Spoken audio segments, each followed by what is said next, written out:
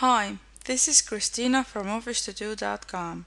In this lesson, I'm going to show you how to enter clipart images and pictures into Office PowerPoint presentation.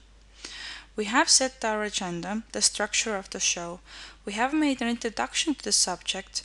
We are presenting inserted tables, and now we want to add some visual entertainment, pictures and clipart. How do we do that? For this, let's first insert a new slide. We are going to choose Content with Caption.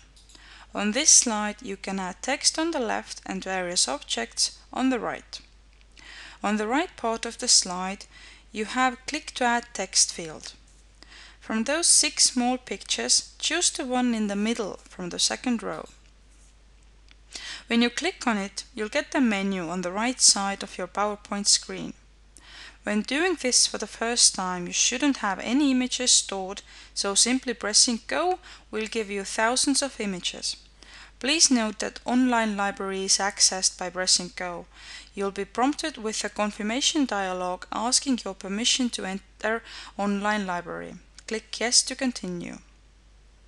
Next time you can use Search function for searching from the database. Searching works with common keywords like business, holiday, nature, etc.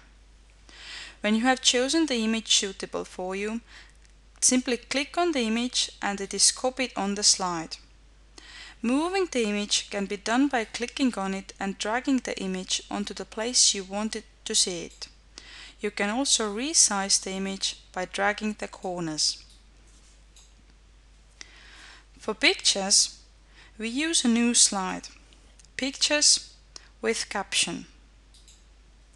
As the slide suggests, click on the icon to add picture. You'll be prompted with a menu where you can choose pictures from your computer. Windows Vista in here takes us automatically to Pictures folder for an example. Choose the picture and click Insert. Again, you can move and resize the image using the same functions as in case of clipart images.